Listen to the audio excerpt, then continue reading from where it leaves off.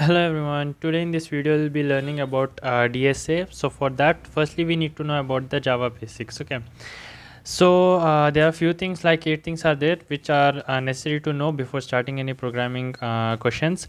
So we'll be discussing that, and after that we'll be solving one question, means questions one by one. Okay, so if you like this video, hit the like button and don't forget to subscribe to my channel.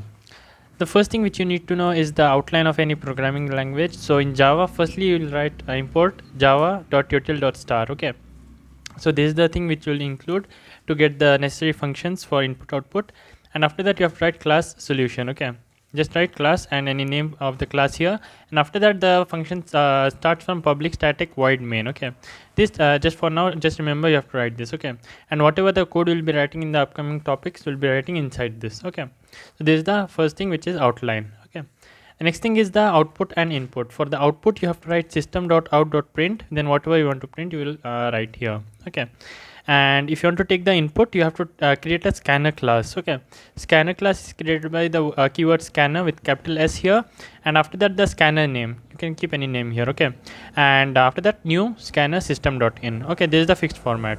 The thing which you can change is just sc. Okay, and after that if you want to take the input, you will be writing sc dot next int, and that will be stored in A. For now, if you are seeing this for the first time, it will be a bit harder, but as you solve more questions, this will become more easier. Okay, so that was about the output. System.out.print for the output, and for input create a scanner object and take the input in the following manner. Okay, moving on, we have the two main mostly used the data types. The first one is the int and second is string. Okay, so for declaring a integer variable, write int a, that's equal to 10. Second thing, string s, and whatever the string you want to store it within double quotes. Okay, moving on, for the if else condition, here the condition is checked. Suppose that a is equal to 5. Okay, if a is greater than 10, then this will be executed.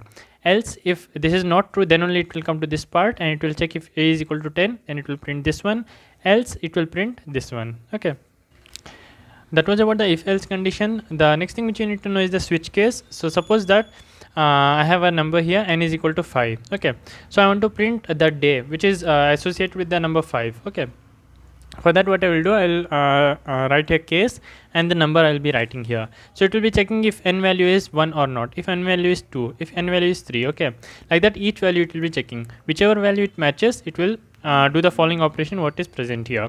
One thing you need to keep in mind, write break statement after each of these statement you print. Okay, so that's how the switch case statement works. And coming to the for and while loop, just write for keyword here. Inside that, three things will be there.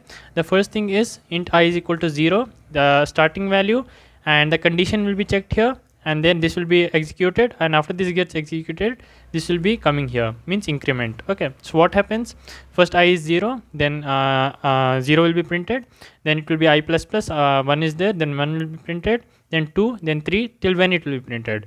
It will be printed until I is less than 10. So what are the numbers printed? 0 till 9. Okay, this is the syntax for loop. Coming to while loop, it's the same thing. While I is greater than 10, the condition is true. If it's true, it will do the following operation. Okay, and it will increment, and after that till I is means greater than 10, it will execute. Okay, that was the for and while loop. Coming to arrays, arrays is nothing but just group of same kind of elements. So this is the syntax here. First you will write int, after that make square brackets here and write the array name. Okay, after that new int and the size of the array within the square brackets. If you want to access any element, access using array of what index value you want to access, and if you want to like assign any value, you'll be using this one. Okay, like at this index what value you want to assign. Okay, coming to the last one, which is functions. You need to know functions means this is the main function, this will execute first, and whatever you call here, this is known as function call. So if you make a function call, like here I have written hello, and function call is always ending with means brackets here. So what happens, this definition is called, definition is present here. Here two things you need to know, this is the function name, so by using which you will call the function, and here it is void. Void means nothing will be returned, something will be printed here. There is no return statement. Okay, so here hello will be printed, so that's the end of the code. And if the return type is there, what happens is, suppose that I have int here, what happens, it will start from here, int c is equal to add 1 comma 2. So 1 and 2 will be passed to a and B. Okay, so A and B will be passed here and return A plus B. What is A plus B? 1 plus 2, which is 3. 3 will be returned from here, and from where the function was called? From here, and the return value will be stored in C, which I am printing here. Okay, so this is basically it, what you need to know regarding the Java basics. As you solve more questions, we'll be covering more concepts as well. So this is the basic thing which you need to know, and let's move on to the questions part. Thank you for watching. I'll see you in the next one.